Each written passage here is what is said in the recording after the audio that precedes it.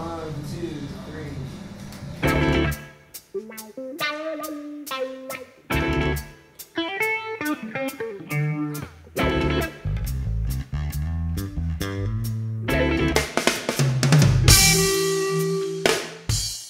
I went to school to be a teacher. Went to school for a bunch of years and I studied a lot of things and I have a bunch of different interests. And so your family and your friends, they're always like, well, you could always go teach again. And then I just don't like to think in that manner.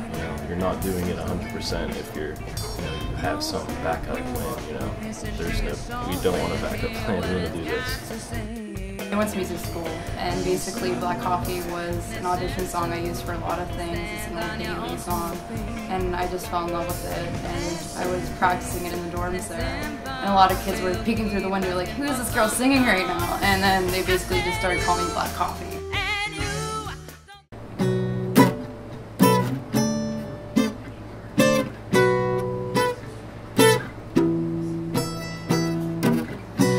So much from the start. The writing has been going really well.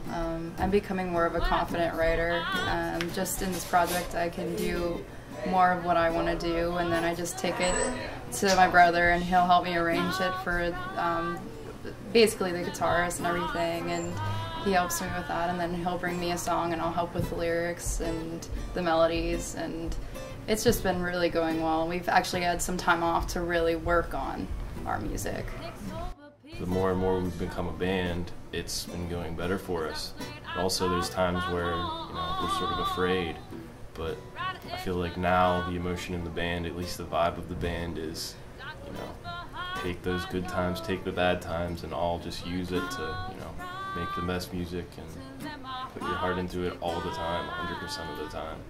We just want to be able to play even more outside than we already are, We're thinking big, we're big dreamers, but just not even just be working, doing it outside, like through the U.S., but also be doing worldwide, just like as big as we possibly can, Definitely shooting for the stars here.